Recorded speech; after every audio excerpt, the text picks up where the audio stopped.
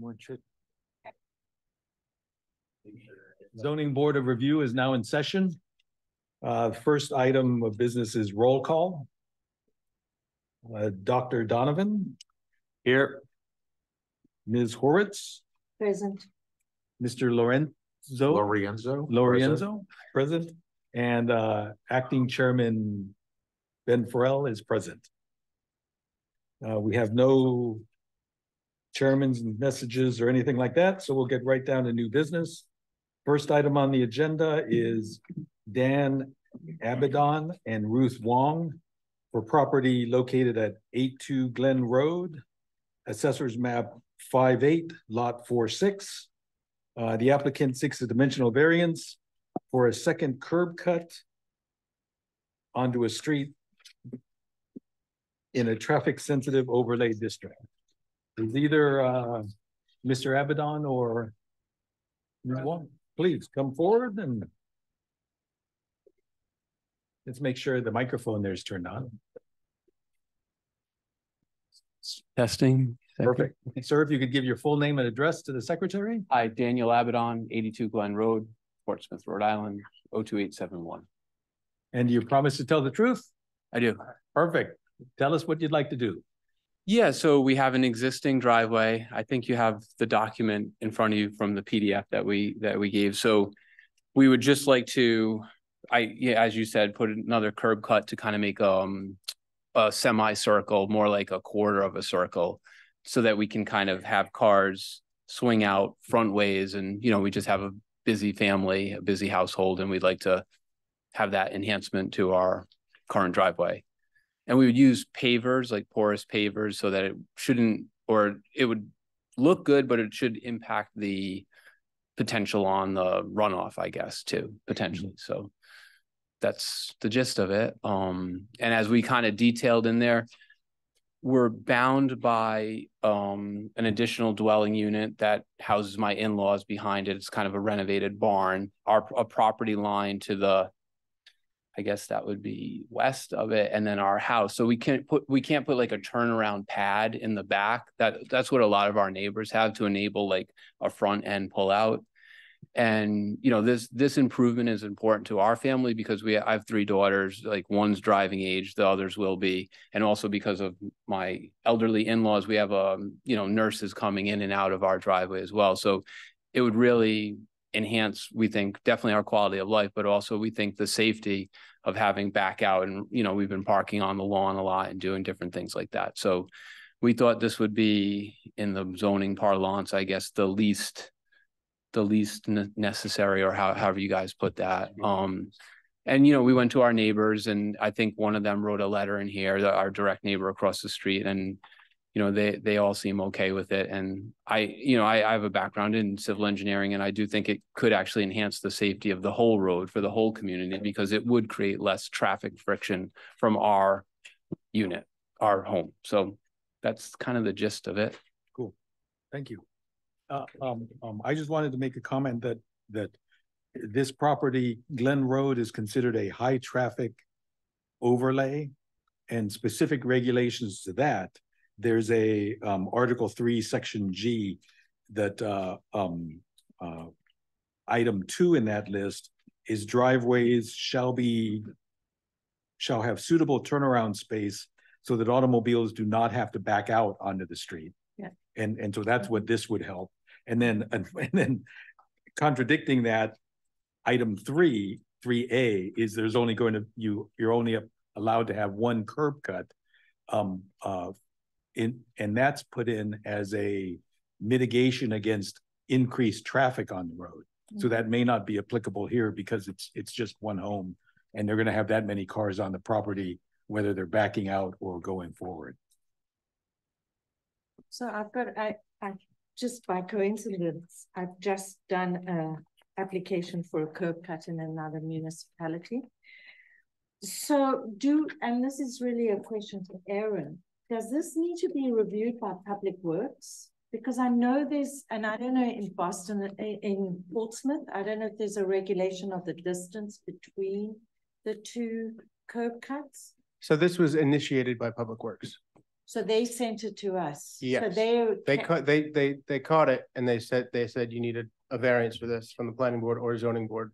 And they're the ones that said to stop work and to go to the zoning board to get that. But they were okay with the distance between the two. Yeah.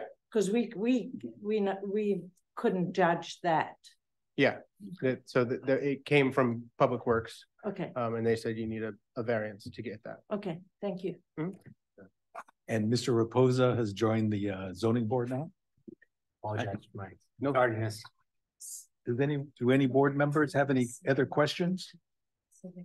I guess I do. So in terms of having been told to stop the work, you have white stone in the location where it's going to be at this point, right? Correct. There's construction material on top of it. And it's like a dirt road off to the side before the garden and the arborvitae's there.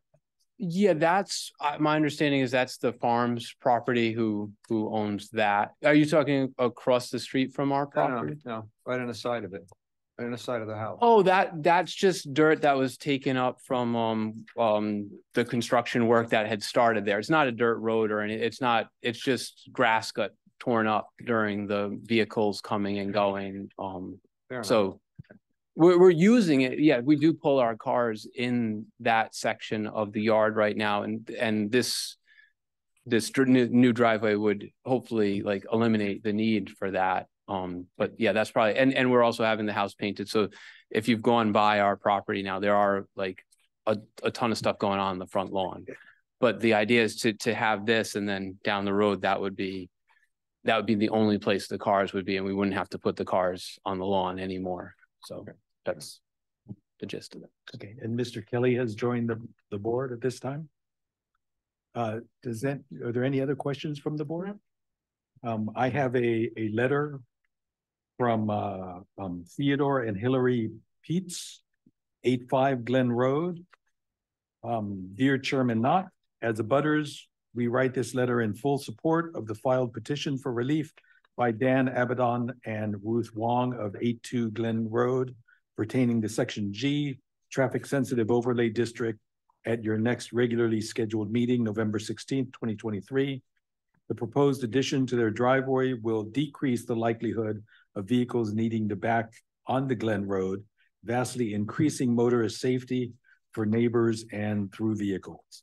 Respectfully submitted, Theodore Peets and Hillary Peets.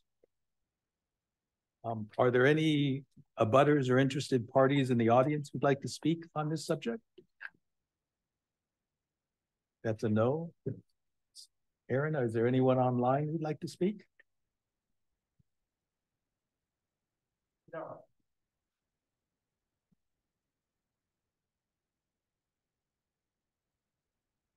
So Aaron, to vote on this item, should we go with Dr. Donovan, Mr. Lorenzio, Ms. Horitz, and myself, given that we heard the entire petition? Very good. So that'll be the voting for, and then Mr. Raposa and Mr. Kelly will hold off on this one. Yeah. Dr. Donovan, would you like to? Yeah, I'm going to vote to approve the dimensional variance. I think it makes a lot of sense that it would be safer to do that. You had also in the application, there were also pictures of other locations on Glen Road that had a similar type of situation. It's going to be safer for everybody in Glen Road, as far as I can see. Thank you. So, Mr. Lorenzio? I agree for the same reasons to approve this. Ms. Horitz? Yeah, I vote to approve for reasons previously stated. I also vote to approve this request for dimensional variance. Going through the dimensional variance criteria in our ordinance, there is no reasonable alternative to improve the backout situation on this property. The hardship, basically the position of the driveway, is due to a unique characteristic of the property and is not the result of any prior action of the applicant. Granting this variance does not alter the characteristics of the surrounding area. And as noted, this is the least relief necessary. So, sir, you're approved. Thank you. You're very welcome. Thank you. Thank you very much.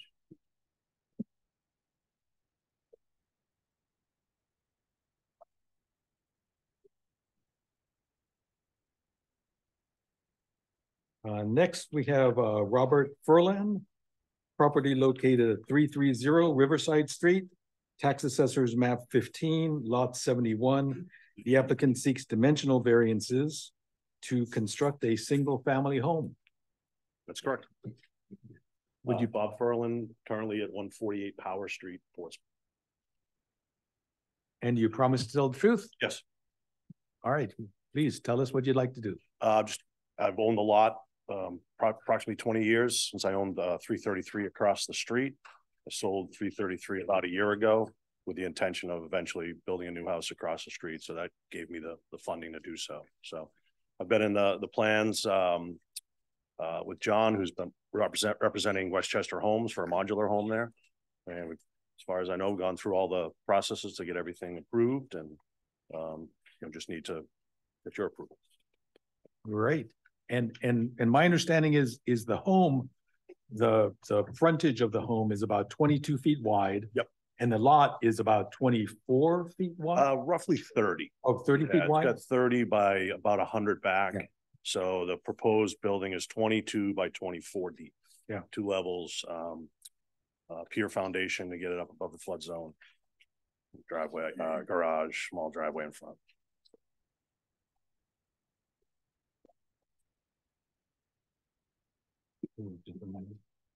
So in this case, you're looking for a special use permit for a substandard lot of record, and some dimensional variances. A dimensional variance on the front where 20 feet is required, not 14 feet is planned, so they need a 6%, or I'm sorry, a 6-foot variance on the front. There is no variance required or requested on the rear. And the east side of the building, 10 feet is required, 4 is planned. So that's a variance of 6 feet. On the west side, again, 10 feet is required, 4 feet is planned, and a variance requested of 6 feet. Excuse me, Mr. Chairman. It's not a special use permit. Anybody's allowed to build on a substandard lot. Okay. It's just dimensional variances. Thank you. Yep. Cool.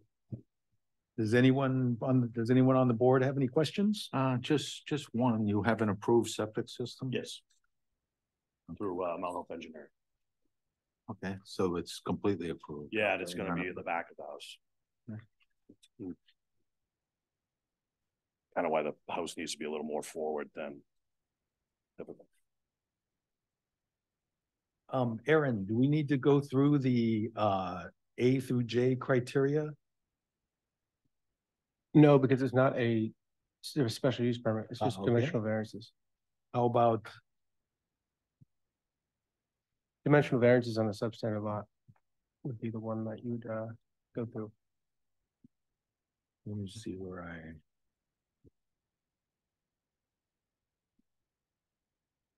So would that be Article 6, 4A through 4D? Or A through 4E, yes. Yeah, so I just need to ask you a few questions. Sure. Sorry if I'm stumbling through this. This is my first time No problem. running this You're meeting. doing a good job. My first time here as well. So So there are about 4 questions that we need you to answer. Okay. Will this allow adequate light?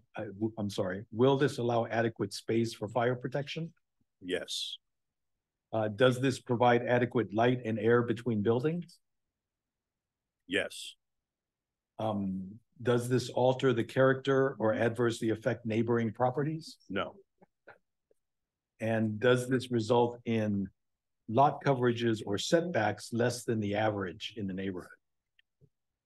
I would think that answer would be yes, right? Because that's what I need to get approved. Is that correct? Well, if, for example, your building is set back approximately the same as your neighbors, then there's no a lot or setback issue. Okay. And if if the neighborhood is also composed of, you know, houses on relatively small lots, then, you know, it's certainly possible that the setbacks and lot coverage are not out of line with the rest of the neighborhood. Okay. And I figured when I had, you know, Mount Hope Engineering do the plan, to look at the lot and see where the house could be situated as to where the septic could be put. I assumed that was the best. And then does this impose a substantial detriment to the public or immediate neighbors? No. Very good. I have no questions from the board? I have just something to, and I don't know if it's an issue, but I think there's a minimum distance you can have windows to a property line. I think it's a building code issue, so it's not a, just check that, because otherwise you have to fire rate those. And I don't know if it's 2 feet or 5 feet. That's what I'm not sure of, but I would check into that. Okay, thank you. Are there any abutters or interested parties in the audience who'd like to speak on this? Sure. Ma'am?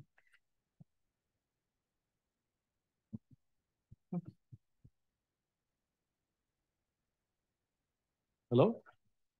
Could you please give your name and address? Susan Pinaggio, 324 Riverside Street. And if you could pull the microphone down a little more, we'll be able to hear you better. That better? Yes, ma'am. I'm right next door to this lot. I've been there for almost 40 years. There's never been anything there. There was a shed there once. It blew to pieces in a hurricane. There was a vegetable garden there once.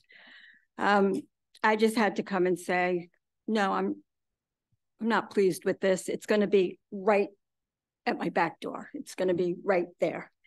And I just had to say it. I don't know what else to say. Okay, thank you. Yeah, thank you.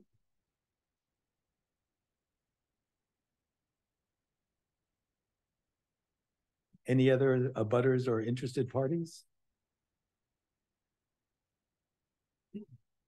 Hi, good evening. Can you please give your name? Ashley Beecher, 268 Riverside Street. Andrew Pimentel, 268 Riverside Street. We live in a very dense neighborhood. The houses are already on top of each other. This is the last piece of property that doesn't have a house, and it's what, can you tell me the square footage of this property? On the application, 3,061 feet. It's a lot larger than I was told.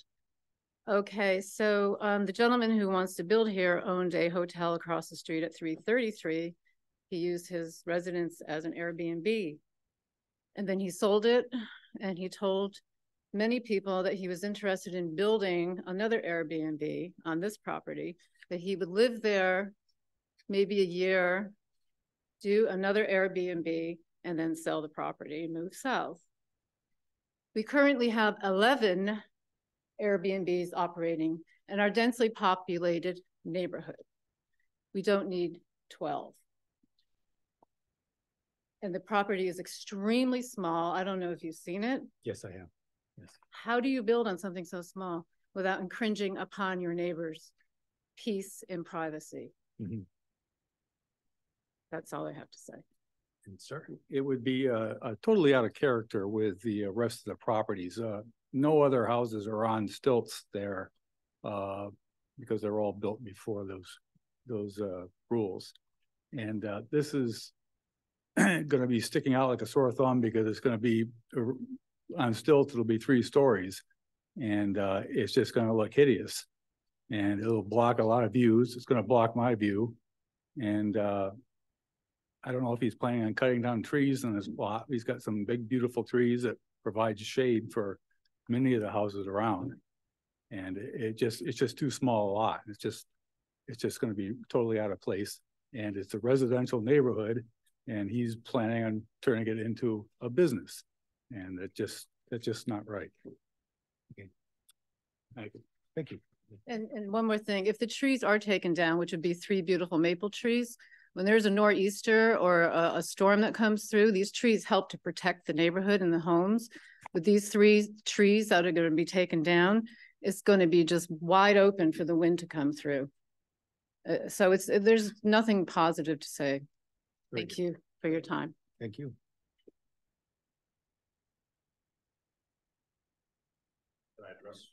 Oh, no, sir. My name's Peter Latender, and I own a Quonset hut. Sorry, your address, please. I don't know it. You don't know your address? No, it's a rental property for us. It's a Quonset hut. We're abutting him on, I believe, the east side. Okay, so. 73. Lot 73, I can go with that. Thank you, Peter, Okay. sorry. 346 So Riverside. I do have a tenant there. And he's a really good tenant for us for many years. We keep the property specifically for him. When he moves out, that's something my family is going to use to build a house on in accordance with the standards that whatever we'll live within. We have a 1-bedroom septic. We'll live with a small house. I think to build a house 4 feet on the property lines is it's too tight. That whole neighborhood is very tight now, and that's even tighter than most of the houses that are on there now. And I think it's not adding anything good to the area. That's my opinion. Okay, thank you very much. No, sir, you've already had an opportunity to speak. If I could bring out some points relative to the abutter comments. Views in Portsmouth are not protected. So if someone is going to modify or put up property and it adversely impacts someone's views, that's not something that the board can take into consideration. Another thing that the board is prohibited from doing is depriving someone of complete use of their property. So telling this applicant that you could never build a house there because we don't like it, we want it to be an empty lot the way it's always been, is also something that the board should not consider. And from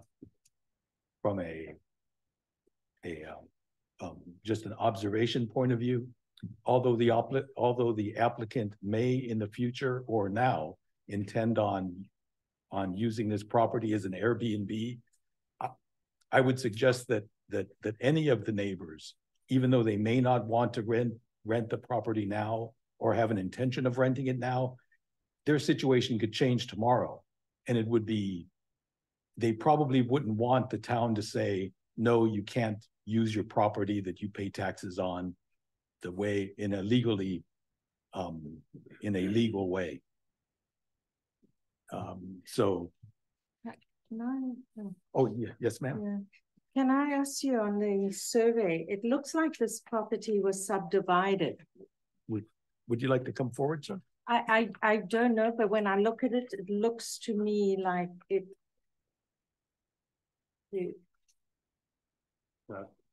it looks here like there were 2 that matches the one behind. When was this subdivided? I don't know. So that wasn't, you didn't subdivide it. There's one here that I know. But still, so I was just asking, you didn't subdivide this lot.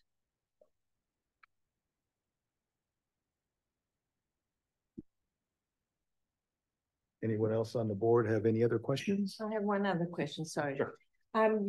Is this in a flood zone or not? Yes. Is that why you've raised the first floor? It's not pilings, as the gentleman said. It's actually a full foundation, concrete foundation. So it'll be fully enclosed, a garage. So what flood zone are you in? What flood zone are we in?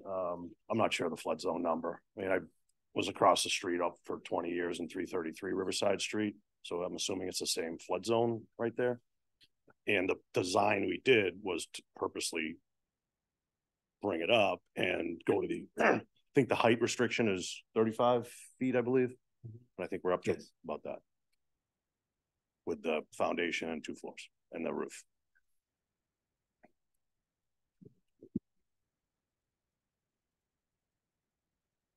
It's a flood zone AE, Susan.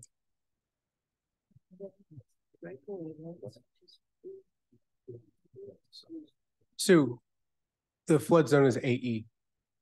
Okay, thank you. Let's go to the- So what elevation do you have to be out of the flood zone? Like 15 feet? 12, John? 9. I don't know from the exact plans. It just saves me money. Insurance.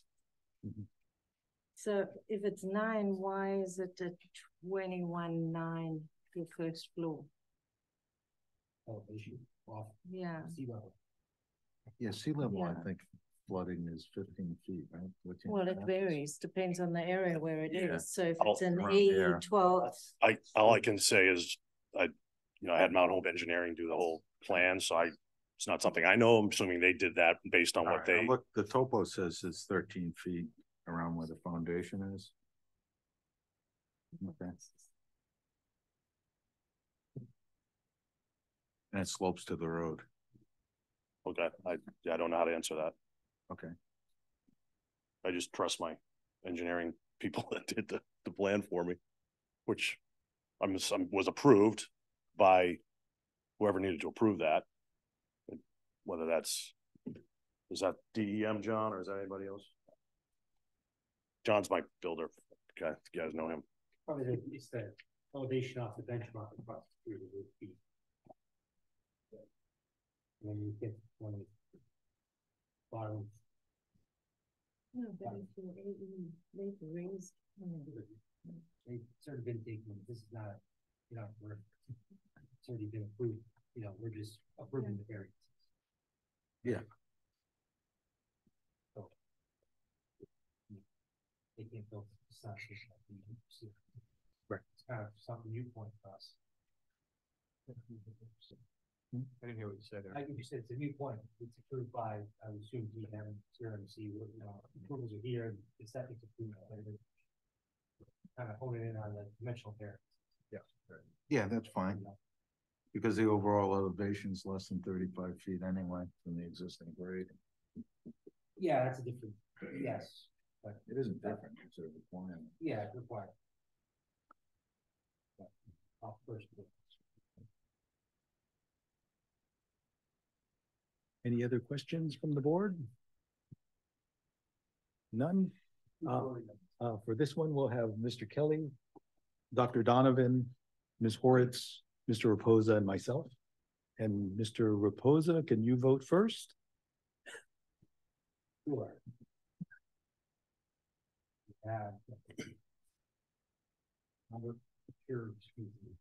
Can I see your last name? Furlan. Furlan. Yep. 330 Riverside Street, Portsmouth, Rhode Island. Tax assessor's map 1571. Seeking a dimensional variance. Oh, sorry. You even start again? Like public speaking. We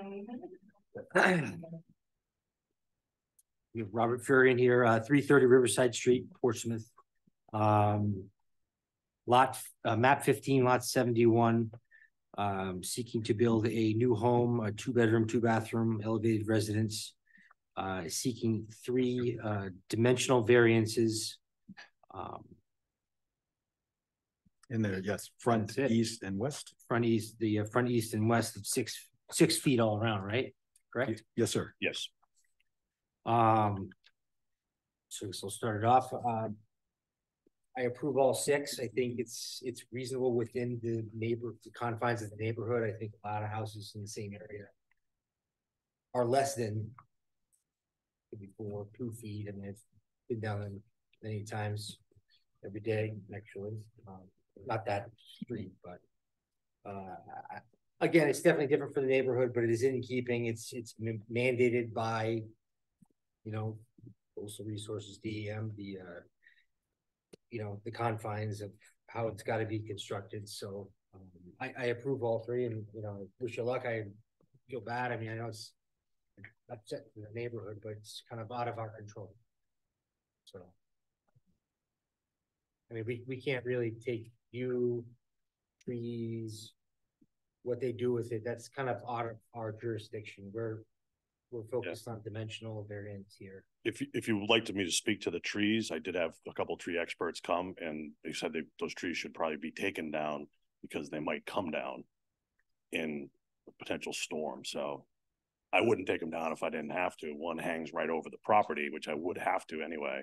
But the one in the rear of the property, the tree expert said that one could potentially come down and then it might land on someone's house. So yeah. I felt I was doing a good thing there. That's all. I mean, I assume if it was a nice tree and it worked with the use of the property, you'd probably leave it. But if it's going to be a detriment or a hazard, you probably won't. And I know nothing, right. And I know nothing about trees. I relied on what the tree expert told me. Yeah. And again, they're on Peter's property. They're not even on mine, but I'll have to take them down. So I can't make my decision based on that, but I approve it for what I have in front of me here. So thank you. Good luck.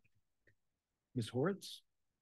Sorry, can I have one more question? Oh, yes, ma'am. Thank you. Have you included the porch in your lot coverage?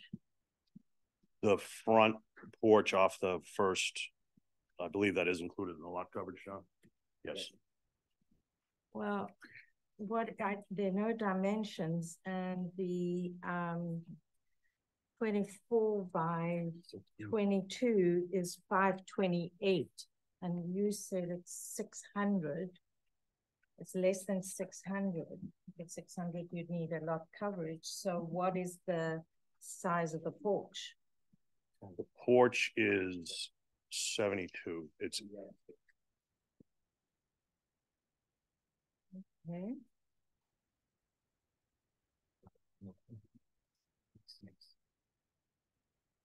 I'm going to abstain from this. I think there's information here that's not complete. I have a problem. I know they're not requesting a lot coverage, but in a sense they could have gone longer. And I know there's a septic issue. But I think there were options of maybe increasing the side yard setbacks than what was done. So I'm going to abstain from voting on this. Okay. Mr. Kelly?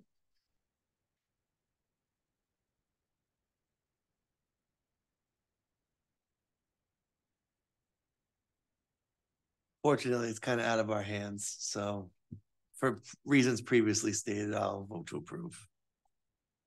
Dr. Donovan? I'm going to regrettably, I think, vote to approve too. It doesn't really seem entirely to me like it's in character with the neighborhood, with the size and everything. But I also hate to not allow somebody to use their property. I also vote to approve. The home, while taller than some homes in the neighborhood, this is a kind of a modern, newer building approach to raise homes above, to raise living area higher, given the floodplain and flood potential. And as with Dr. Donovan, I certainly believe that property owners should be allowed to use their property and not just pay taxes on it and leave it empty. So I approve. And that means we have 4 votes to approve. Sir, your application is approved. Thank you very much. Thank you for your time. So, will you tell me what is going to be 72? This is 22, so this is 20. Next is Mr. Marcos Carapia, property located at 40 Cul-de-sac Way. Thank you. Map 35, lot 6 Baker. Applicant seeks a dimensional variance for retroactive approval to locate a container shed over 120 square feet located in the front, rear, and side yard setbacks. Yes, sir. Could you please give your name and address? Marcus Carapia, 40 Cul-de-sac Way, Portsmouth. And do you promise to tell the truth? Yes. Yes, sir. Please tell us what you'd like to do. All right. So I bought the container. I didn't know I need to ask for a variance. I'm new at being a homeowner. And my purpose for choose the containers as a shed, so I can use to store my pool stuff on it. I also self-employed painter, that I have letters, have other equipment as a painter. So I also would like to store inside of the shed as well. I've been having some problem with a flood in my basement. So a lot of this stuff is getting mildew because I need to save some money to do the French drain. So it's pretty expensive to do that. And so I thought it was a good idea to buy a container because the container cost me $2,000 instead to a shed. That's like $8,000, and a French drain is already $14,000 to have it done. So that's is the reason that I bought the shed, the container. And my plan is to have this container for 1.5 years and a couple of years so I can have the French drain and be able to afford to build a nice shed on my backyard if I'll be allowed to, because I don't know the regulation about size of sheds. So that's my.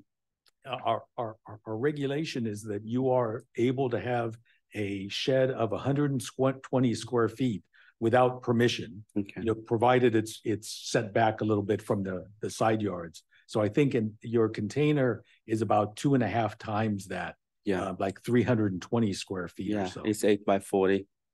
Yeah, that's on the back corner of the house. And your intent is to remove this container within a couple years? That's my idea, to sell it. And this time I save some money and I build a shed, maybe bigger than, but I'll have to ask for the variance again to build up something nice on a property. Mr. Lindo, would it be reasonable to include a condition that the shipping container can only be on the property for 2.5 years? You can impose a condition like that, yeah, sure. Okay. Does anyone on the board have any questions? Do you have a garage now or no? I do have a garage. What's in the garage now? I'm planning to keep my cars in the garage. I have 2 cars. I mean, I wouldn't want to be living next to a shipping container for 2.5 years myself. I mean, I think right now, the way the property is configured, if I'm correct, the shipping container next to your property is a wooded lot. Yeah, it looks like a abandoned farm on the right side, and the back is also a cemetery that's being. It looks like it hasn't been cared. Necessary. Yeah. Cars outside. Stuff is you think it's what? like least really necessary. I think it's what we would kind of weigh in on. Yeah. So we could look at this as a temporary measure because. But why? He's got a garage. He could take his cars out, put his stuff in the garage. And he also has a basement, but the basement is filling with water. The cars can be outside. Part of zoning regulations that protect property values of neighbors. I don't know if there are any neighbors here. Correct. That want to weigh into the effect of living next door to a shipping. Well, we asked for the Yeah, and that's certainly a decision that you can arrive at also. That is this a detriment to the neighborhood, given that it's a residential neighborhood with the proposal to have a industrial shipping container on it. Yeah, and also would be willing to plant small trees around just so don't bother the neighbor view, as I heard that the view of the neighbor is not what take in consideration, but I would love to make sure I wouldn't bother the neighbor's view. I already painted a green, was orange. I painted them green to kind of fade in. I would do other things to make invisible as possible. As a painter, I can do some to make it better. Are there any other questions from the board? Not really a question, a comment. I've seen it, and I have to say, with I was expecting to see this bright silver thing, and it is pretty unobtrusive in terms of how it is painted and where it's located. It is located very much at one end of the property. Most of the neighbors probably couldn't see it, except for the people in the apartments or whatever that are in the back of it, right there. Quaker Manor, I think it's called. They're right in the back of the property too, so. Is anyone here from any neighbors Yeah. represented here? I have a Miss Melissa over here. Ah, okay. So there's a home across the street. There's a wooded lot. Yeah. To the to one side, and then there's a empty gap, and then the apartments to the south.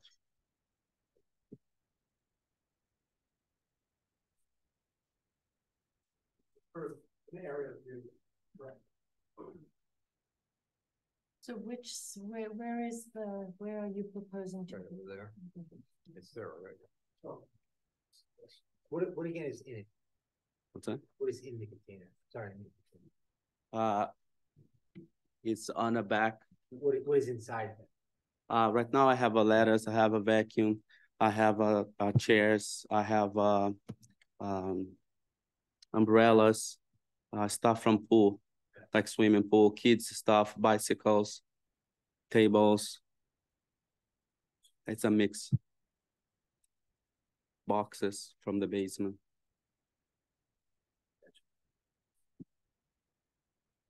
Thank you. You're welcome. So people are turning shipping containers into houses. What would prevent him from turning a shipping container into a shed, for instance? Only the size. Well, we could put a condition that no power. I mean, you haven't. No, I'm not. No, there's no power on it. We can put a condition on it that no plumbing or power. I kind of like the time limitation. No one's here. The time limitation works. It's just a temporary time. Yeah. If you give me a couple of years, that would be plenty, so I can get to.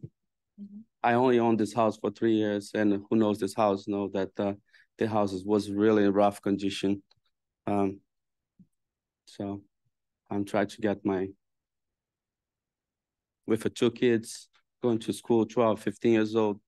It's not cheap to have everything done at once. So would anyone like to make a motion to put a time limit on the? I would, sure. Put a time limit for 2 years. That would be fine, right? Is that acceptable? Is there a second to that motion? Oh, can we do that as a condition? Oh, okay. Oh, yeah. Oh, all right. There are abutters. Sorry. Are there any abutters or interested parties in the audience? Ma'am, come forward, please.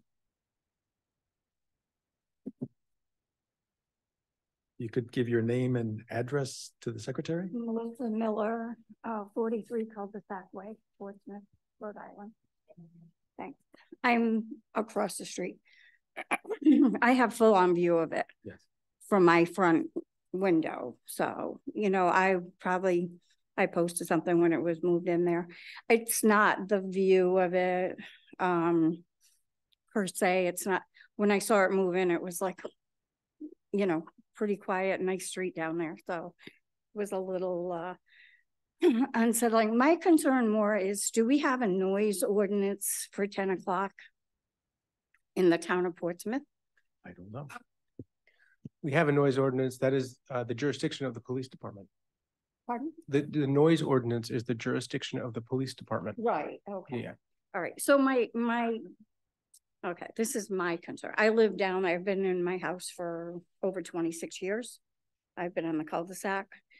My concern is just, it's a very dark cul-de-sac down there. We've had some trouble with one of my neighbors. So when I'm sitting there at 10 o'clock at night, if they're putting something in the shed, I have lights shining in my window, noise going on.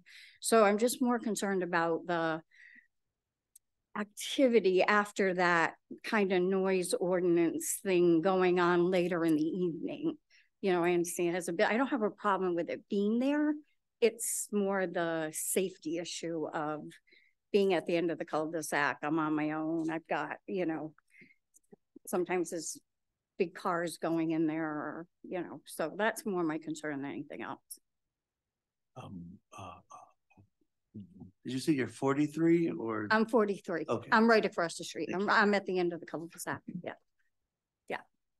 What would your preference be in terms of you know, to ease the problems that you're either seeing or anticipating? It's like I said, anything like late in the evening, where we had a very bad issue on our street. I had my neighbors shooting turkeys in my yard. Okay, that was taken up with the police department. It's a little unnerving, when you start hearing things pinging, in the middle of the night, and there's maybe, at 9:30, 10 o'clock at night, somebody's driving down with, their headlights and stuff. So there was a boat in there. I know you had a boat, somebody came, it was very late and it unnerved me a little bit. That's all. So that's that's just my biggest concern. It's not the appearance of it, what it's being used for. It's really not hindering me in any way, shape, form. It's more the, late night activity. I don't know if there's somebody putting something in there, or there's somebody breaking into somebody, or there's somebody. It's very desolate farm area out there, at night. So it's just, that's my concern more than anything. Yeah. So that's all I have to say. Okay. Okay. Thank you.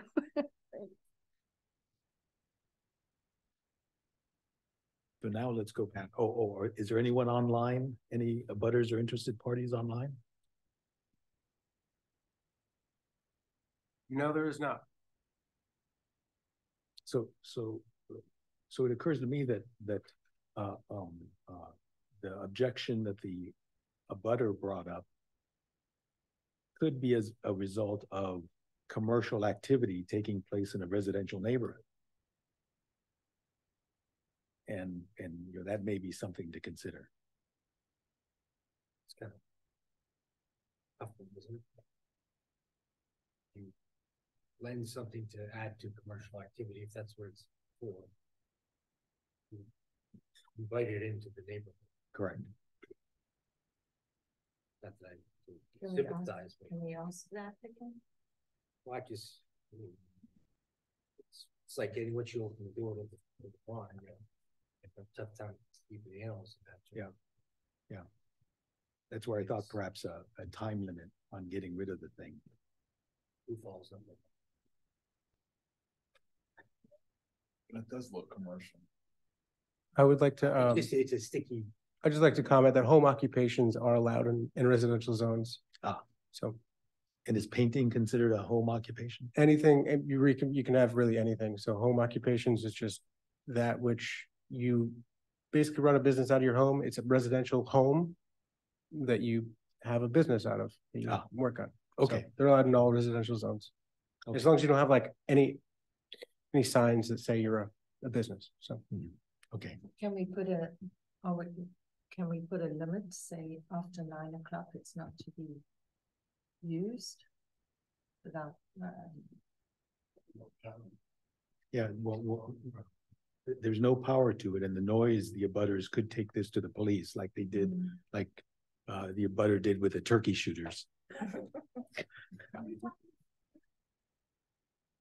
turkey. That's that time of year. Yeah. So if you'd like, we can circle back around to the condition of removing the. So again, do I have a motion to put a time limit on this? Yeah, it's a motion to put a time limit, approve it with a time limit of. Approve it with a time limit of 2 years. And I don't know if we can put a time limit on when it gets used as well. Well, who's gonna sit there? I think. Yeah. Kevin can answer that. We put a time limit when it gets used. That's it. Who uses a shed after 9 o'clock? But.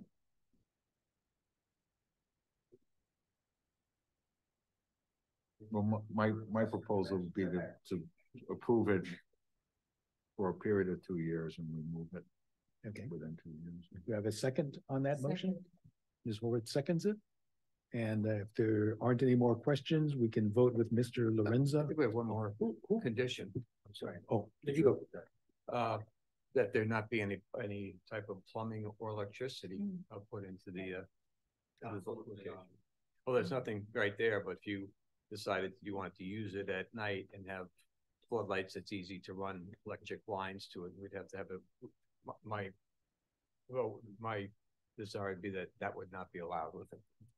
You know, you probably don't plan to do it. You may never do it, but I think it's a reasonable stipulation.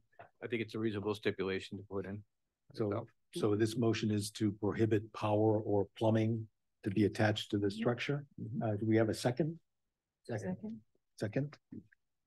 Question for Aaron. Who follows up on this in 2 years? You're in the hot seat? Okay. So if there's nothing else, we'll vote with Mr. Lorenzo, Ms. Horwitz, Mr. Raposa, myself, and Dr. Donovan, with Dr. Donovan voting first. I'm going to vote to approve this with the stipulations that we had put in.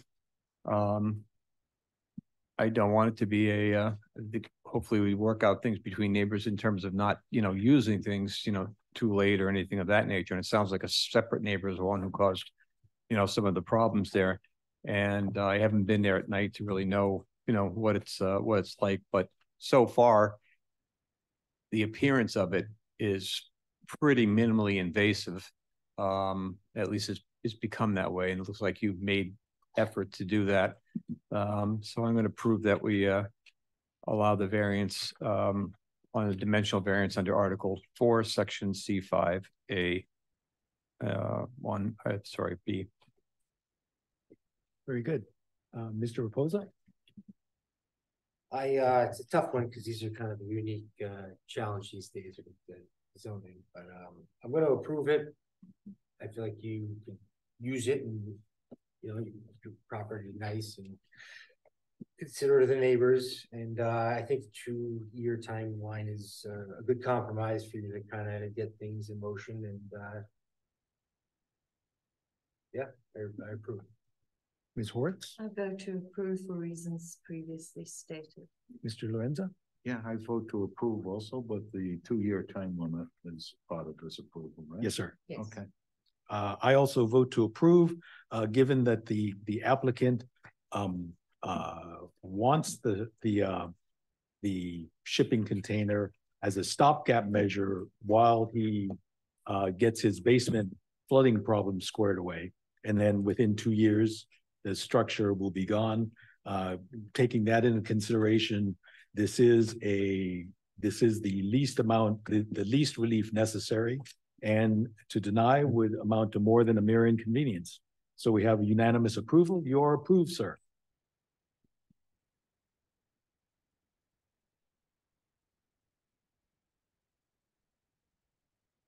And next on the agenda,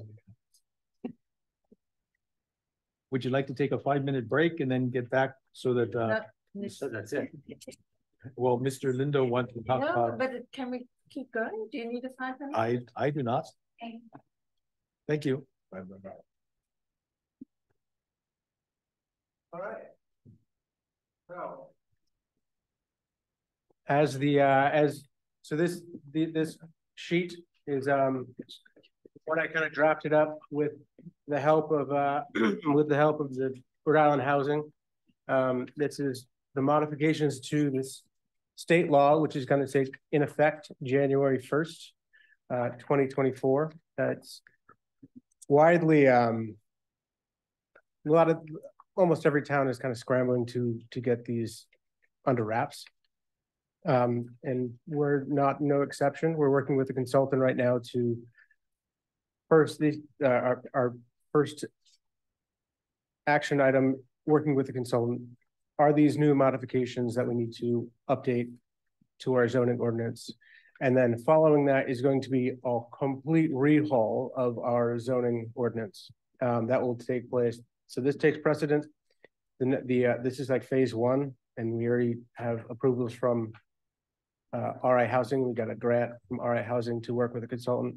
And then after this after we get these changes done, we will work with the same consultant to rehaul our zoning ordinance, and that will probably help encompass all of 2024 and probably into 2025, just because of the nature of changing a lot of stuff in the zoning ordinance, which desperately needs to be changed and updated because it hasn't been updated in a long time. So we'll get to that later. So first, I'll go over the modifications, which pertains to you guys the most.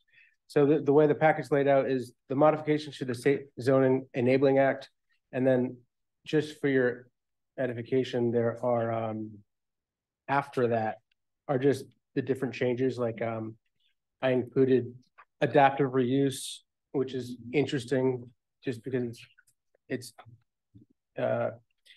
it pertains to the town in general, not really the zoning board, but the town in general and all towns in the state. And then we have comprehensive plan implementation, but I'm not going to bog you down. That's just for extra reading if you want to do it.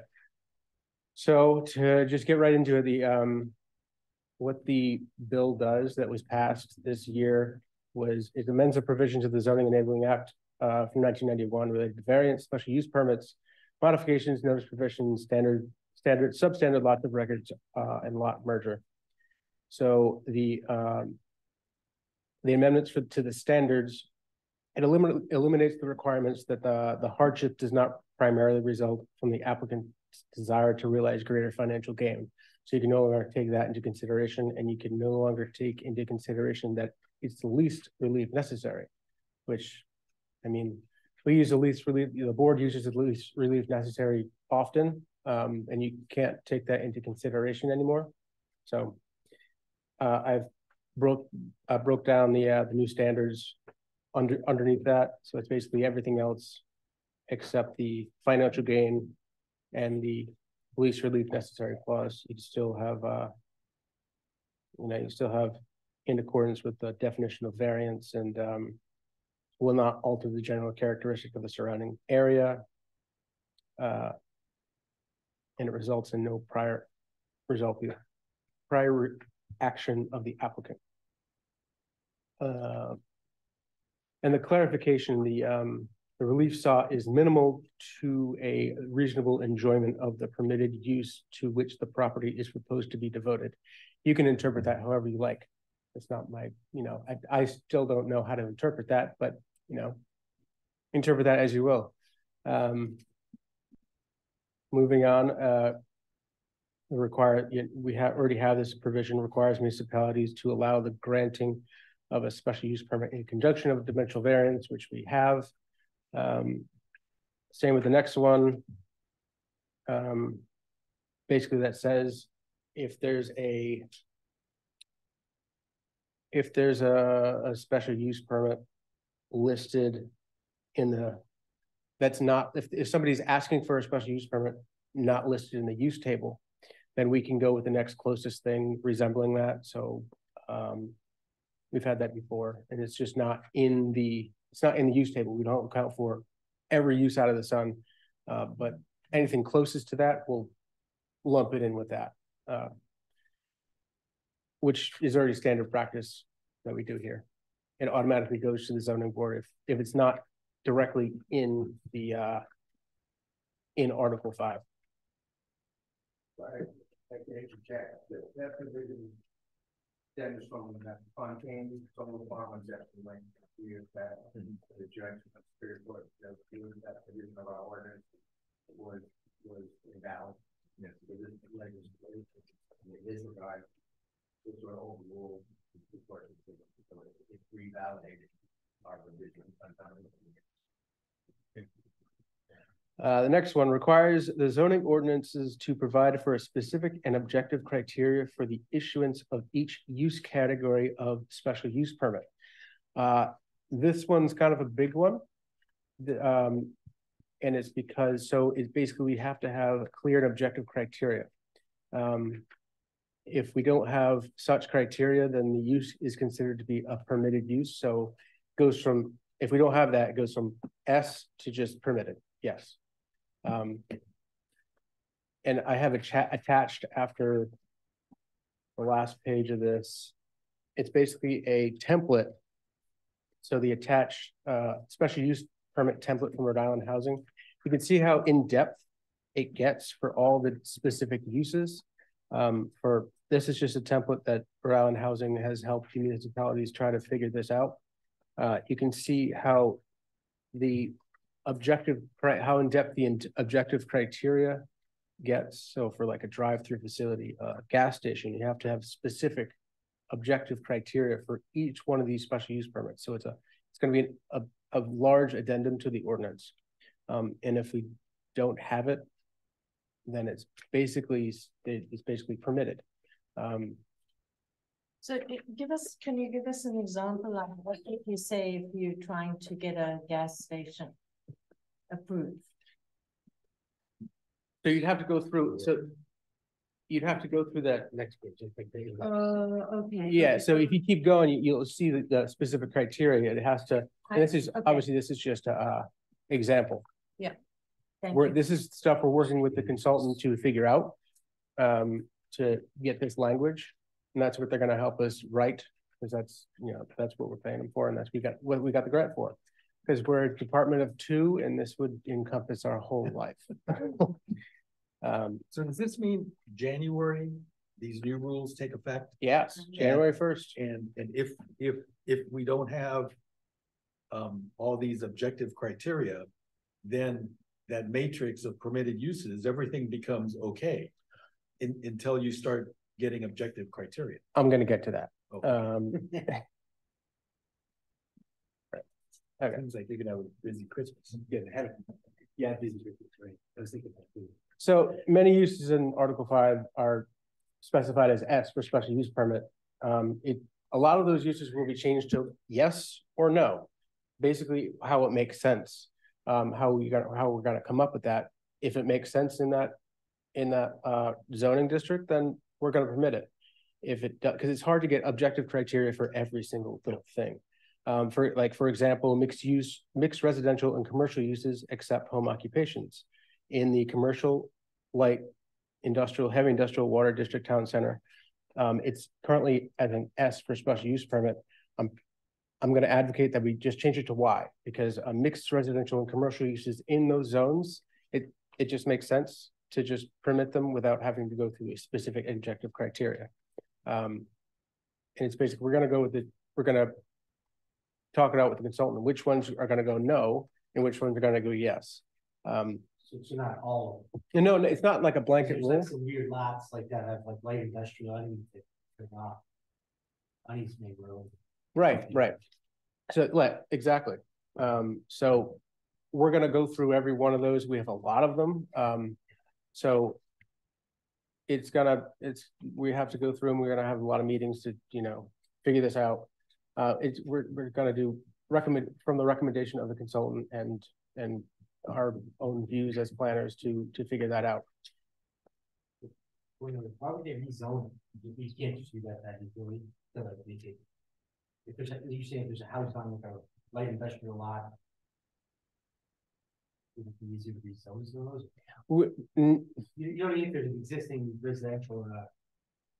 Yeah, we have a lot of those, and we're not going to spot zone every single one of them. We're not going to be like, oh, it has a house on it, so we're going to rezone it. Yeah. And that's not really what's covered in our. We might be able to do that down the line, but it has to. Everything in the ordinance has to match up with. Becomes non-conforming use if they change zoning to your residence to commercial. Right.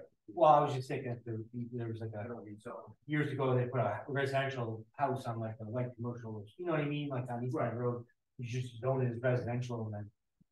Right, and when the zoning changes, then that becomes a legally existing non-conforming. Yeah. Right. Yeah, so in another example, indoor entertainment and recreational facilities operated for business gain. Housed indoors, sound installation in the commercial, light industrial, heavy industrial, water district towns, center zones. It currently is a special use permit. That should be a permitted use. It's kind of an indoor entertainment recreational facility. It kind of goes with commercial, maybe light industrial, something like that. So it just makes sense. And it's not in a residential zone. You don't really want to have an indoor commercial entity in a residential zone. So that'd be a no under residential, but instead of a special use and getting all that criteria, objective, and we might as well just say yes. Yeah. Because years ago, there was sort of a sentiment in the town that they wanted everything to come with the board, they wanted everything to be a special use permit, rather than like what Aaron's saying, yes or no, which is kind of burden to a lot of property. So I think this is I think that's why our ordinance has so many of these S's. And so the state is basically putting our feet to the fire and say yes or no, or put the criteria out there. And then so other changes and use regulations are forthcoming. Like I said, we're going to work with the project consultant to work through the ordinance to get those figured out. The state changes allow the town to choose whether or not to enforce specific uses allowed by special use permits, because we don't have objective and specific criteria for every single one yet. We can just be like, do we want to enforce it? Don't we want to enforce it? We can still say there's a special use permit that we don't have an objective criteria for, and we want kind of a modicum of control over it. Even though we don't have a specific specific criteria for it, we can say, okay, we're going to enforce this one, and they have to come to the zoning board to present. They could, if it gets denied, they could appeal it, go to Superior Court and say, well, you don't have a specific objective criteria for it. It kind of extends the timeline, and that's just, it hasn't been tested yet because it's a new law. So nothing's been tested in Superior Court or anything. It's just something just a different strategy we can do. But we don't have to automatically say it's yes or no. It can still be a special use permit. It just, we kind of are under the risk of appeal, I guess, Kevin. We run the risk of appeal doing that way, but we don't really have any other choice because. Well, hypothetical here, but I'd be very wary of telling people if the law says you got to have objective criteria and we have none, and then say you got to go to the board for a special use permit, even though we have no criteria, which means it's permitted by law. I think that would put us in some kind of legal peril. It also allows us to approve with conditions. But not really. If the law says if you don't have objective criteria, then it's a yes. I know, but I mean, and say could be. I mean, I don't know. We can talk about this some other time. But yeah, I know, but it's something that we can try for now at least, because we have no other. We're not gonna, like, if they say it's a special use permit, we don't have objective criteria, and they want to put something in that's crazy. We're not going to be like automatically yes, without even going to come up with like a blanket. Well, I think objective criteria for things. You know what I mean? I mean, if we can't come up with, if we don't come up with that objective criteria, then it's permitted. Right. So it's not like the onus is on the town to come up with that objective criteria or concede that it's permitted. Right. We can say haul people to pay money and hire lawyers and to come to the board for a special use permit when we have no objective criteria. You need. Yes, we need. I mean, we're taking case by case basis. Yeah, it does run us into a little bit of legal peril. Sounds good. Jesus. Yep. There's a lot of things. Yeah, exactly. So we need to. This is why we have to get this started really quick, and we need to get this passed. And as the objective criteria determined, are they changeable, or how would it be changed? Imagine there are times you're going to set something up like that and realize it's. You need something a little more stringent or loose. It's use by use by use by use. So everything has its own objective, specific objective. But I mean, if an objective criteria was established for gas stations, and then a year from now, we decide, well, we'd like to tweak the objective criteria for gas stations. Is that just something that's done administratively? And then it's from that point forward, there's. You'd amend the ordinance. You'd have to amend the ordinance. You have to amend the ordinance, which is it's a pain. It has to go through public comment. It has to go through the 3 readings of town council. Town council has to approve the language, and anything that we tweak. So it's a process like everything else. It's just a process to go through, and it has to, so if you want to tweak it, if you really want to tweak something, we can, but it just takes time. But if something was in the table as a yes, and then you wanted to apply an objective criteria, it would be that same process. You'd have to go through and amend the order. The objective criteria are for special use permit. Yeah. Just for so if it's a yes, then it doesn't need any, it has no criteria at all. Yes, it doesn't go. Oh. Okay, then if it's the other way around, if it's no, and then. If it's no, then it's not allowed at all. Then it's a use variance. If it's an S, then it has to have that special criteria. But I'm thinking if something is not an S, and downstream we want it to be an S, then that's the process of amendment. That's not you, that's the legislative body, the town council. Yeah, the town council has to do the 3 readings and all that. We have 3 readings, but 3 ads in the paper. 3 ads in the, yeah, 3 ads, 3. Yeah, so there is a mechanism to get more special use permit, more S's in the future if the town thinks that's a good idea. Yes. But I think the idea, the notion here is that maybe we have too many S's. Yeah, exactly. It is that we need more. That's pretty much it, and that's why we need to get rid of some of them and just whatever makes sense, we're gonna approve, or whatever doesn't make sense, we're just gonna say, no, you can't do it. And then that's a use variance, and use variances are very, very hard to prove. But also this, because we're kind of allowed to choose what we can and cannot enforce, I'm no longer going to be enforcing enlargement of a structure on a substandard lot, because it's always approved by this board. And it's, you know, if you're just going up, that's an enlargement of a structure. If you're within the height variance, then it doesn't really make sense for it to go to a full board. So I'm not going to enforce the enlargement of a structure, because Island Park, Common Fence Point, you have to each sneeze and you have to go to get a special use permit. So it makes it easier, especially if you just have a special use permit for the enlargement of a structure on a substandard lot.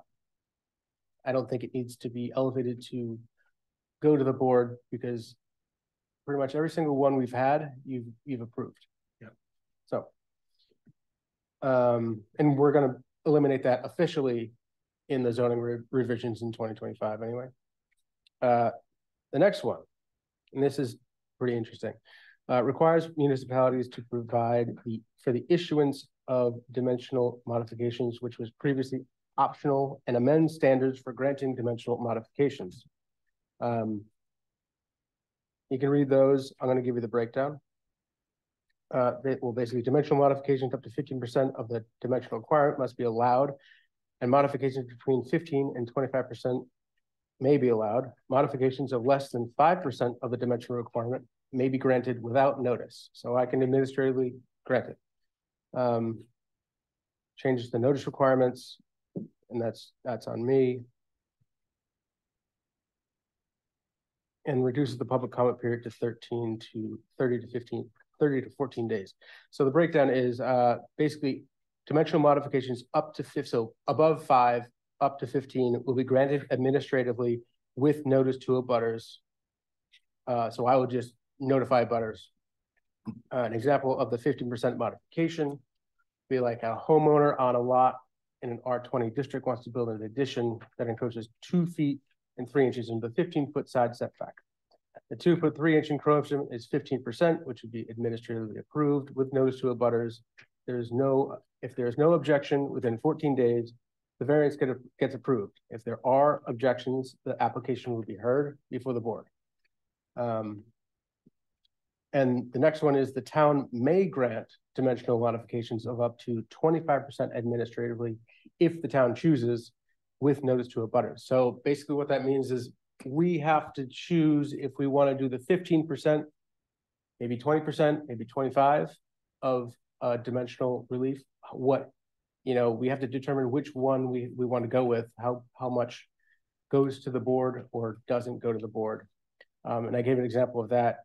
So it's instead of homeowner on a lot, instead of the 2-foot 3-inch, a 25% encroachment would be 3-foot 9-inch into the 15-yard side setback, which would be administratively approved with notice to abutters.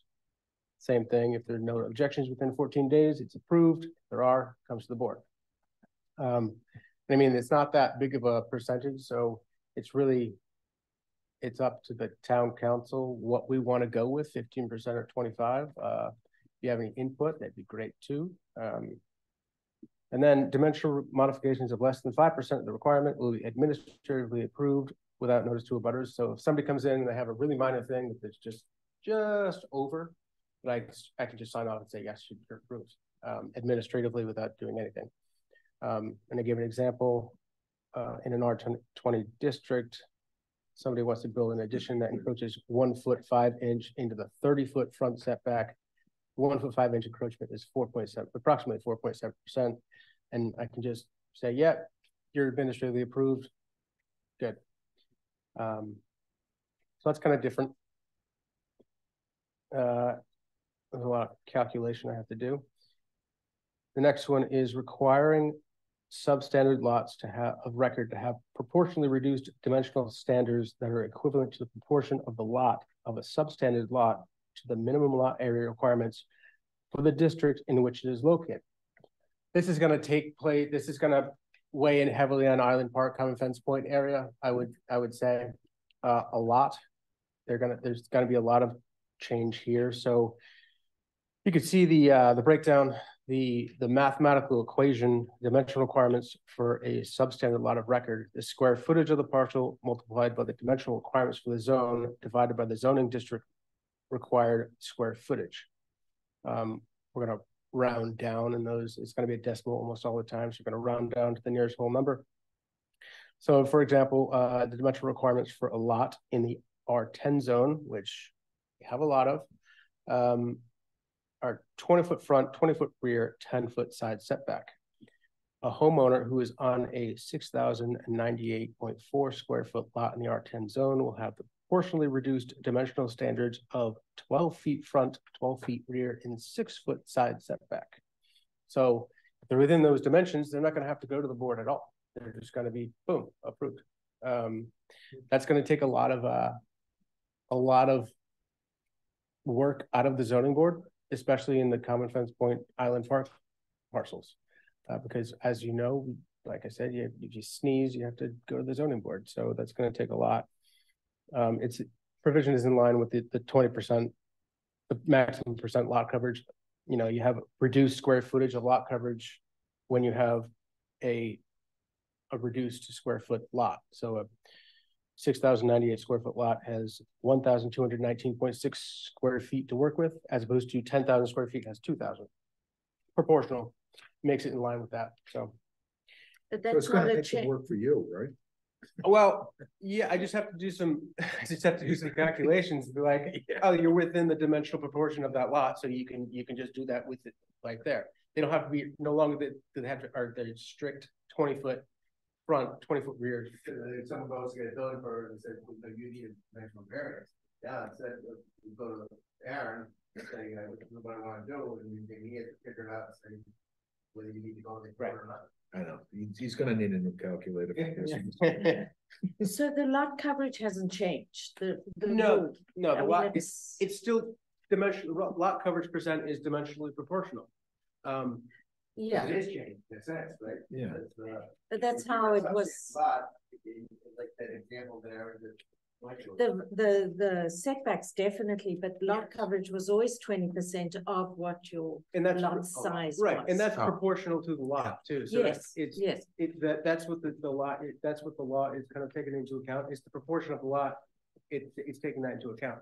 So you have an 8,000 square foot lot. It's got to be a little bigger. So it's directly in proportion to the square footage of the lot, in line with the maximum percent lot coverage. Now it's just going to be applied to the setbacks as opposed to just the lot itself. Sort of sort of an off-topic question is I've always been confused on lot coverage. Does a driveway constitute lot coverage? Does a driveway made out of porous material versus driveways are exempt? Okay, except in parking lots. Except in commercial. Okay, yeah. Okay. Decks included. Yes. Decks count? Yes. Yes. Pavers. Permeable pavers. That's a really permanent. Right, well, I mean, if it's Not on concrete. it's really, if it's, you know, if you have a paver that's part of the landscaping, then no. It's not on the slab. As soon as you pour a slab, then Yeah. it's non-permeable. It was like Yeah. concrete, non-permeable. if it's concrete, if it's paver. So patio is not a lot coverage, but a deck is. Yes. So for Depending what kind of example, patio you have. so for example, I have Come a on. deck that's Paper made out patio. of, I have a deck that's made out of wood Yep. and it's raised. Lot coverage. Not covered. Okay, even though there's dirt underneath it and the water gets down there. But a Okay. paver was a bunch of pavers, so much of you guys. You know, sat on gravel, that's not lot coverage. Right, So like a pool apron is not lot coverage. Just the right, pool, the pool is, but the, around it. correct. But if you raise the pool, which we had a situation in Newport where it was That's raised, not. then it's lot If you coverage. raise the elevation of your property and you retain the earth, is that considered lot coverage? Because it is a new. If you retain the earth, If you retain the earth from grade, if you retain the grade, like say your land slope like this, and they're saying, I've heard of a case when they put a retaining wall and then they level the yard out. It's not lot coverage. we're Lot gonna coverage. go for the square footage of. For like a patio or something. Yeah, but if you raise a patio and you have steps up to the patio, then it's included. My understanding is it gets included in lot coverage. If it's raised, so we had a situation not in Portsmouth, but where there was a rock, there was rock. So they raised their swimming pool and they raised the surround of the, and that whole area was included in lot coverage because it was raised. Makes sense. And then eaves 18 inches. is not included in Not lot in- coverage. Yeah, it's in our ordinance that 18 inches is not included. Anything over that is included. So if you go over 19 inches, that's included. Is 19 inches included or just the 1 inch? Good That's a question. reasonable question. That is a reasonable question. That's something I'd have to determine. Probably be less than 18 inches, right? Otherwise you. But when, how could you do eaves more than 18, I mean, 12 inches? No, but it's, I'm just.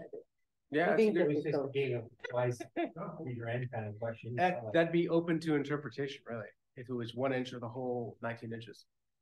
That would change significantly. And it's gonna be busy. So this is for the whole of Rhode Island. Yes, As of January, any January 1st. applicant, any job we're working on, starting January the 1st, we can say to the town, we don't need a variance because of X, Y, and Z. if it falls under this criteria, Yeah. yeah. Oh, man, you guys are. Man, this is big. Yeah, it's It is. completely flipping over the zoning. Put a gutter on you. Don't they usually go underneath? Not a great deal. Do that after you have the occupancy permit, okay? Are we doing anything with auxiliary dwelling units? Not yet. Okay. We're following state law, and that's a very contentious issue. Oh, okay. Because it's interpreted different ways throughout the state. We interpret it differently. How are you gonna document this, Aaron? How is this gonna get documented? What do you mean? The zoning, it's gonna be documented in the zoning ordinance? Yeah, we're gonna. And you're gonna do that in January first? No, we're, Okay. we're trying the best we can. We retained a consultant. We've got a grant Oh, for $100,000 to make these changes immediately, as soon as possible. Some things are just black and white. If the new state law says you gotta do this. yeah. And the ordinance doesn't apply, that just trumps it. Okay. Well, this is gonna put me way ahead of other designers because I have this inside information. It's not inside information, it's public knowledge. You're just learning about it. Yeah, but this means January, we're gonna be working under new rules. Yes. But we may not have all this, you may not have all this stuff figured out. Uh-huh. So you're gonna really have to help us understand that, well, you know. I already has a direct conflict with state law. It's always the case. If something's in conflict with a provision of the zoning enabling act, then that supersedes. Then we wouldn't enforce it. Exactly. I'm already telling applicants that fall under this new provision, come back in January, because There's no reason, pool fences, we've decided to not enforce the 6-foot rule because state building code is 4-foot fence, or if you have a fence. Or if you have a protective covering that you can walk on, you don't even need a fence. Then we're gonna go by state law with that. So. A lot of changes and we're just, you know, we're working with it. So January is gonna be fun. Oh, yeah, totally fun. But there's, I mean, I have a lot of, like 3 or 4 applications that are gonna come in that I can just administratively approve. Yeah. Yeah, I was. I mean, so what comes to you, you know, what other stuff that's gonna happen. Yeah. You need a board. You don't need a fence if Less you've will got come. your pool cover. You don't need a fence if you have a pool cover? A hard pool cover, like something you can walk on. They have. But what if you don't put it on? You have to make sure the onus is, so it has to be inspected to make sure it works. If you don't put it on, that's negligence on your part. That's like having the gate open. Well, I have one, but I don't shut it all the time. It's too hot. Okay, well, that's. So I'm just saying, like, for me, liability, I would never want to not have a fence. I would want to find something in the pool. I guess that's how we're gonna. Well, you take that pool cover off? No, rolls up. Violation. Yeah, whatever. Yeah. No, Can you walk on it? Yeah. Yeah. I don't tell the kids, but yeah. Yeah. If you can, if it's a safety one, if it's an approved one, if you don't roll it up, that's on you. I just can't believe that like all this time we had to have a 6-foot fence and now if you have it covered. But You don't don't need you it. I feel like remember that's. we had that huge thing and Court Chappelle was the lawyer for it? But it's not like, was- it's not. Sorry. There's a conflict between the building code and the zoning code. Correct. And in that case, the zoning code won. The board didn't approve. The board has kind of had a different shift in mentality. It used to be the board is board. Made a big thing about the 6-foot fence, and it's not entirely crystal clear. But I mean, there's been arguments that building code supersedes and the town can't have a 6-foot fence. I think there's a reasonable argument that it's apples and oranges, that town, well, as a matter of zoning, town can have a 6-foot enclosure requirement, but just kind of threw in the towel when there was been a couple of petitions where the board has said, well, it sort of conceded the whole thing. So now I think the position. Because they can appeal that decision and say it's allowed by the state. They can appeal the decision and then. But I mean, arguably the zoning, the town as a matter of zoning can have That's tougher. Closure, you know, so, but I think we're conceding that at this point, because if there's a reasonable argument that there shouldn't be, and then everyone seems to concede now that we're gonna change that. So why burden the property owner, why burden? It would be, I agree with you. That should be aligned to the state, I think. and if somebody challenged it, that'd be just more work for you. So Aaron, what happens if you have a project come before us where the setbacks can be approved administratively, but the lot coverage can't be? Do you come to the board with both then still, or do you you're only coming to the board for the lot coverage? Just lot coverage, because if it's direct proportional to the lot itself, like in that example, a 12-foot, 6-foot. If they're within that, I'm not going to have the board. But then you're having to do 2 applications, really. An application to you to get you to approve. No, that's not. No. So it's not an application. It's just. You're automatically approved. If you're within your dimensional proportions for the lot, then it's automatically approved. I'm not going to have them. Okay. I'm not going to have them ask for dimensional relief for something they don't need relief for, because that's what it is. Very cool. So how does this get conveyed to the building inspector? How does this all get conveyed to the building inspector? The building inspector, I work very closely with the building inspector. So he comes to me and says, hey, just like I have in the building permit section. So you have sign off on that? Yeah, basically I have a task saying, goes to me. If I approve it, I'll say completed. Then he issues a building permit. That's how it works right now. So I'm tasked with reviewing these plans, and it goes to the building board. Question, sir. Yeah. Mechanical equipment, mounted to the side of the house or mechanical equipment in general, is that including lot coverage? And does it need a variance if it's within the setbacks? I do. I have a difference in interpretation than one of the board members, not here, and he would say otherwise. I think if it's a pad, if it's a concrete pad, then yeah, like a mechanical equipment on a concrete pad, because it's on a concrete pad, then it's considered lot coverage. And if it's mounted on the If exterior. it's mounted on the exterior, But how about a generator? Is if it's on a, included. if it's on a concrete pad, That's supposed to be 10 feet from the property. that's a building code issue. That's a mechanical code issue. So, what, like a condenser's not? Yeah, And then what about pool equipment? pool equipment in a shed, Like on a I concrete think all pad, this you should take include into it. consideration is being a good neighbor, right? You're gonna take all your stuff and stick it behind your house, right next to your neighbor's property. well, if you have like a 120 square foot shed and you put it 3 feet off the property line, put all your pool equipment in there. Which is behind the house, not which next to it. I'm not gonna go into what changes I'm trying to make with the zoning ordinance, but like behind the house or, specifically behind the house, because you have certain houses that are situated where you can't have a shed behind the house. Okay, what about pergolas that have concrete footings for the posts? No. No. No. Interesting. That's interesting. Yeah. Barrington includes because you could- pergolas. You could easily convert that into, I guess it's not really a roof trap, you could make it roof trap. Does it have 4 open sides? Oh, I was thinking like one that was off. Or 3 open sides? Yeah, 3. It may have 2 because you've got an L-shaped But house. it's so down, it's- but that's a permanent fixture. Do you have, is it a patio underneath? Yes. So yeah, if it's a patio, So if there's a patio and it's got piers, then it's like a. it's No. like well, if it's a patio, then I would say, not- but if it's not, Yeah, but it's covered by a fixed structure, then taken, like it's part of the earth, because it's somebody dug down 44 inches because they didn't want to heat in the season, so it's.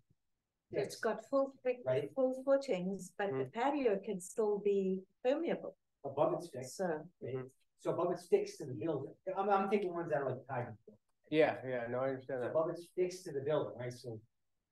But pavers or individual pavers just sitting on, permeable, because they're not on a slab.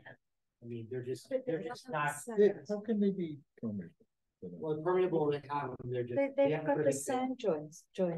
I don't know. I don't think they're as permeable as my deck. Yeah, that's what I was thinking. Yeah, me Technically, too. my deck is pretty darn permeable, but I just want to know what the rule Well, is. it's like a deck, right? The pergola is kind of like a deck, it's fixed, you can't walk. Sure, it's got members this way, it's got members this way, it's the same exact thing as a deck, it's got piers to the ground. So would you include, did you say you would include a pergola in the? I haven't come across a pergola for like lots. I'm gonna bring it to you soon. Okay. Then I'll have to make. Case. Yeah, no, I understand. Yeah, no, then I have to make a determination. No, it's interesting because Barrington includes it, and I've never been in any other town where a pergola is included. Middletown doesn't, Right. and Newport doesn't. It's just basically down to the interpretation of. I bet you they had a case where somebody turned it into like a roof, and then all of a sudden they said, oh no, now it's. Is a pergola like a timber patio? Somebody changed it to something else. That's Yeah. on top. Oh, okay. But I would say a roof on top, yes. that's different. That- Yeah, but a pergola is still, even the members fixed, it's essentially a roof. You have the canvas slides on it, It's not waterproof, even if you do the It was fixed to the building, it's fixed to it. You have a, I mean, you do have, No. So if you have a point there. you walk under the thing, the deck walk Okay, up. we don't want pergolas in. Just- Okay. Newport has the mechanical one, where you can't be in the setback. Yeah, I mean, I came from East Greenwich and they didn't have mechanical was exempt. So it's every town is different in that respect. It's really down to interpretation. Interesting. Stuff. Very Got a interesting. lot of it. going on, we don't have a merger provision, good, so the next one is not relevant. And the alteration of non-conforming development, and we already have that by special use permit, so. And that's the gist of the changes like going on. I did include all the changes that are occurring that you might be interested in, like adaptive reuse is pretty cool. Shipping containers will be addressed in the rehaul, overhaul, I should say. So we have adaptive reuse, which is kind of cool. That has to do with land development. A lot of things for like land development, it's no longer gonna go to planning board, zoning board, planning board. It's now just gonna go just to planning board. So anything like land development that needs zoning relief, it's just gonna go to the planning board. It won't come to you. Cool. They're gonna have jurisdiction, kind of like what a comp plan is. They have comp plan is one-stop shop. They're kind of making all zoning relief from land development. So if you have like a subdivision that has 2 houses and needs zoning relief for whatever reason, it's not going to come to you. It's universally going to the planning board, cutting you out. So, comprehensive plan implementation. So I, package of those that may just streamline things for property owners development. Yeah, unified development. But what happens if you have a brand new development that has? There's a uniform development review.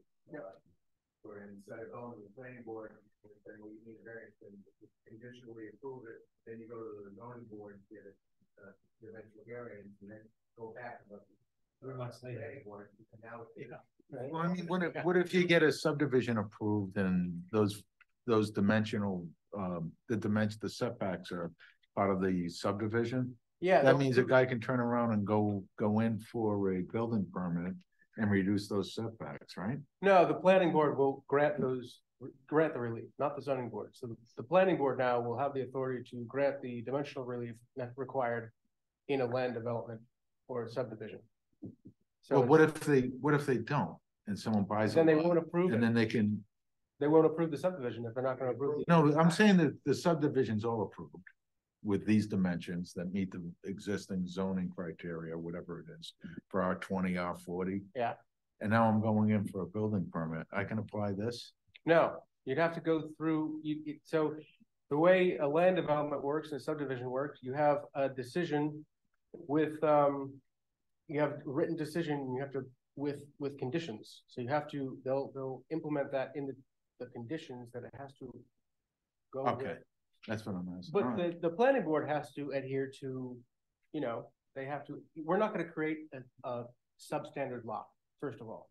So this dimensional proportion to a substandard lot wouldn't really apply anyway. We're not going to, unless the planning board approves a substandard lot, for which they have but it's part of that decision, part of the criteria where they review it. If they say it's apt, they're allowed to do that, but they're not going to come to get a building permit and say, oh, it's already going to be out there. It's going to be out in public. They're going to allow the dimensions of the lot to be this. Does that make sense? Yeah, you can't come by them 10 years from now with a buildable lot and apply this. No, because you'll have the decision to go by and be like, right. Oh, this is what we approved and what we voted on. Yeah. It's going to be part of the public record, recorded in the town clerk's office, and this is just designed for all those crazy non-conforming lots we have. yes, which we have a lot of. Dimensional modifications, LMI housing was unique, and then other stuff. Inclusionary zoning. We don't have inclusionary zoning now, but we're going to. So inclusionary zoning meaning you have to have a minimum amount of low mod income houses. From where I came from, my old job, we had 20% was the minimum. Every subdivision had 20%, 20% low mod. So for every 5 market rate, you have 1 low mod. Usually it's 120%, so it's not really affordable housing, but it's deed restricted to a certain amount. We don't have that, but we're trying to implement that in the future. Optional, yeah, but it's a net good thing, I think, for increasing housing stock. That blue thing, you want that thing, yeah. I forget one of the people on it, there was some issue specific for that. Well, we have a mandate of 10% of our housing stock being affordable housing. We're at 2%. This doesn't really help because the more market rate units go online, the higher the it's just a moving target that we're never going to reach. No, like if you haven't reached it yet, you're not going to really reach it unless you have like a industrial complex where you put all affordable units in that, like a comp permit where all of them are affordable, then you're not increasing the market rate units. So you're getting to that 10%. So that's the one change on that though. The article I read, I knew that mobile homes or manufactured homes that are not called and not allowed to allow for affordable housing because they're not 25 years, which is they are affordable. I agree. And that should be changed. And that's I would everybody to get clear state legislation because the study efforts and the other places like that are affordable housing. Might not get the test you want is affordable housing. Yeah. And for some reason Middletown, Oxbow Farms is not considered affordable housing. Yeah, that doesn't make sense at all to me. The article in the report that we didn't say why, so the comment from the administration, but that looks like, I mean, I often right by that, like in that area. It looks like yeah, you'd have to have it deed restricted too. That's part of the requirement. You have to have it a deed restricted affordable house. So you have to go to a monitoring agent and they have to set the deed restriction and they have to be a prospective buyer has to be approved for that. So it's you have to go through the motions of it. But yeah, the comprehensive plan act, I forget what it's called. It was set up to be a builder's law. Basically, when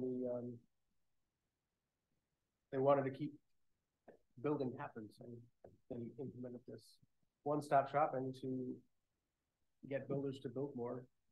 So now we have this law that people who go one-stop shop to planning board, and it's really, really hard to appeal. And it usually isn't appealed. So there you have it. That's the thank you. Very interesting. If you have any questions, feel free to reach out. Nice job, Ernie. Can I have a motion to adjourn? Second. Made and seconded, all in favor? Aye. I almost said for reasons previously stated.